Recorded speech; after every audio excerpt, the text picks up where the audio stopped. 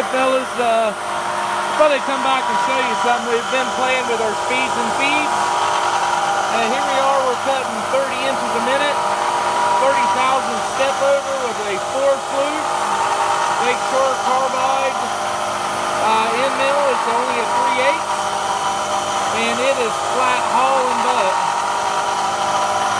We got a little squall there, and you can see the tips are just a little bit of a gold color. Really cutting nice. See, that hole's just about finished up. Watch this machine when we start this next hole.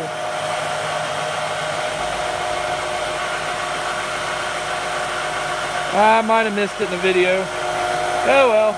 But it still, when it does that beginning takeoff there, it flat shakes the mill around a little bit. We have flat run, well, this is our 4th part tonight. We've been steady going, drilling, machining out the holes, the contours. It has flat been busy, and the Clearpath servos have not gave up anything tonight. They have stayed right there. They have done everything we've asked tonight.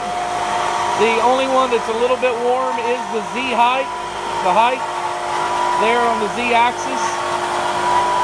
But it has been steady running on this end mill. It's flat flying.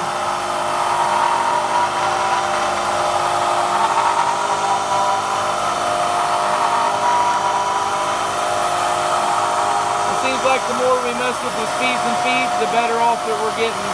So we did cut these out in 2 steps of depth to get all of it.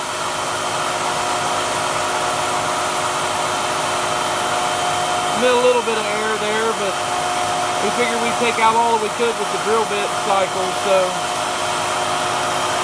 looks like we're running about 20. Probably right close to 3,000, 2750 to 3,000 RPM on the spindle. We're running 80 hertz with it basically on 2200 up here. So we're moving right along. Alright, well anyway, it was just a quick update. I wanted to show you guys how we ended up doing these holes and a lot faster at it. Basically every one of the adaptive strategies that we've done is about 10 minutes now. The one to do the outside contour, the one to do the holes. Definitely a lot faster process. So, alright, well, talk to you guys later. Bye.